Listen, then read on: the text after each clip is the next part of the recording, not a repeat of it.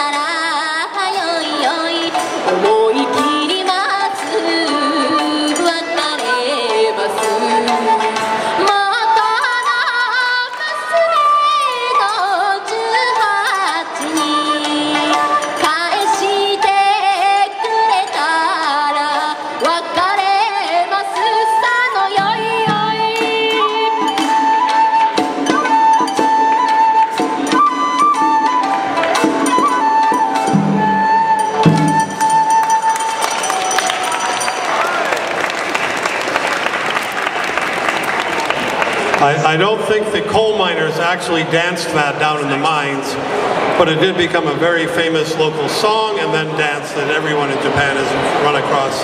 Okay, we're hurrying through. Next is a wedding song.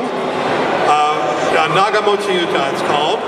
And this is just one that talks about the wonderful time when you're having a wedding. And sometimes it has verses like, it's so sad to have to give our daughter away to the person in the next village, but never mind. It's still a happy song. And Yoshie will be singing, and we'll have shakuhachi help. So why don't you start playing your shakuhachi and I'll shut up. Here we go.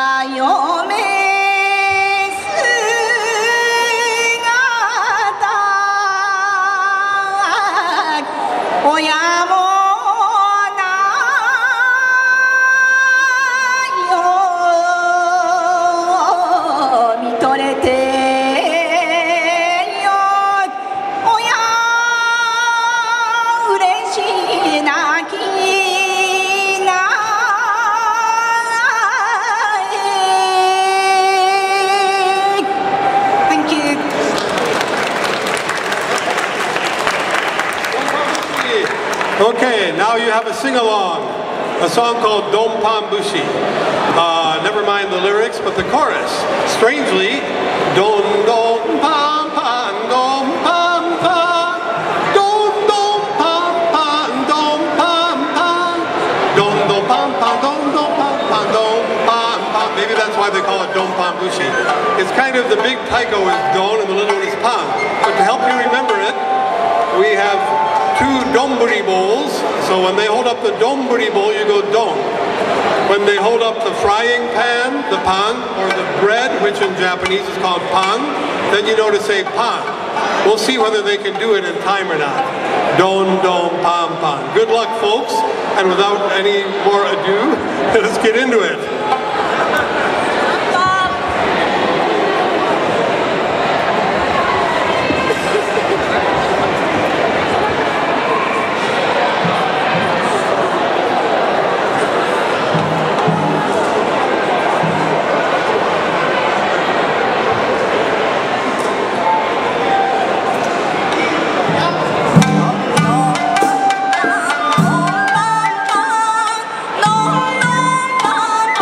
No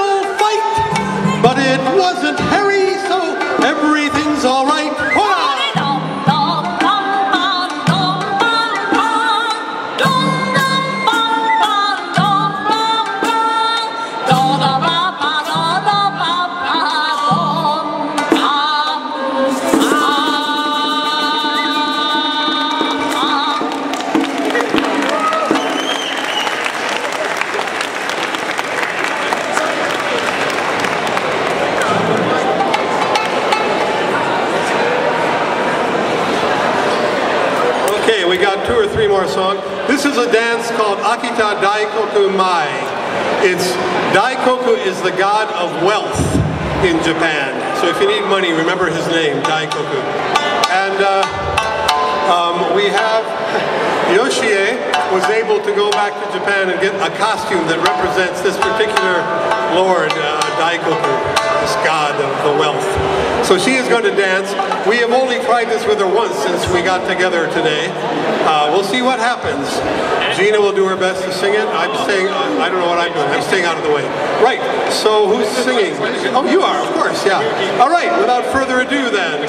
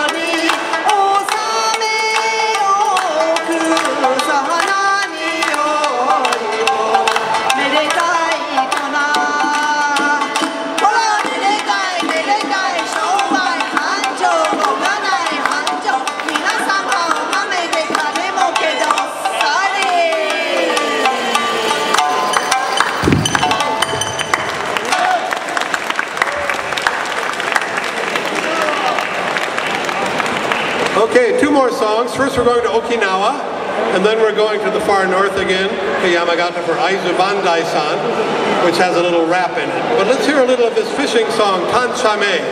It tells us the women, it's in your notes, the women go out, the men go out and catch fish.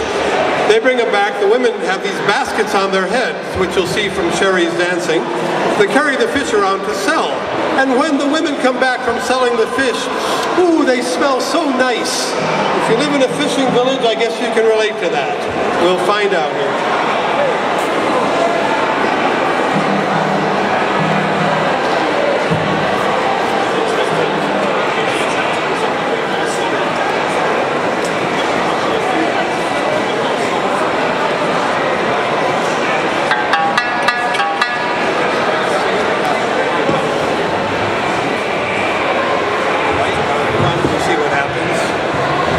Close enough. Okay. Tanchame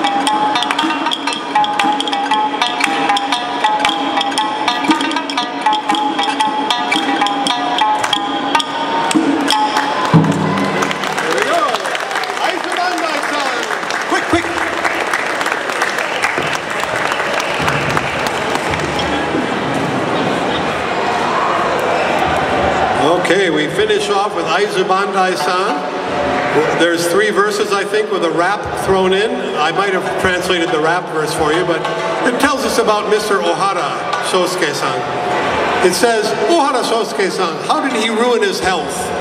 Well, he slept late in the morning, he drank sake in the morning, and then he had a hot bath in the morning. Don't do that, except for the sake, what the heck. So that's, you know, we had to sing that at a sake party once. That was not a good idea. Drink sake all you want, just don't do it the first thing in the morning. And here comes Aizu Bandai-san whenever you're ready. Yeah, okay.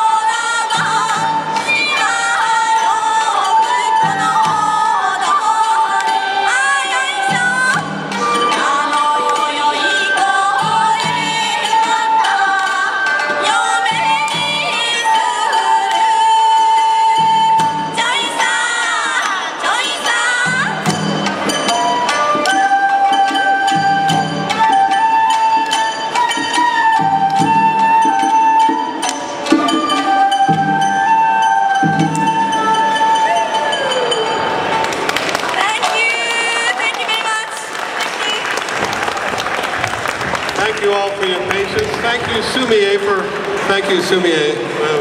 We now have to send some of our people to a train, but that's our set anyway. If you're interested in this kind of music and want to learn more about it, you can commute to London half of the Saturdays and join our group at SOAS. There's flyers over there. Or, probably in early next year, a few of our people may be up here to run workshops. And we have a few flyers about that, but keep in touch with the gang here, and we hope to be able to provide some folk song up here as well, and a bit of dance and whatever, as Shami said.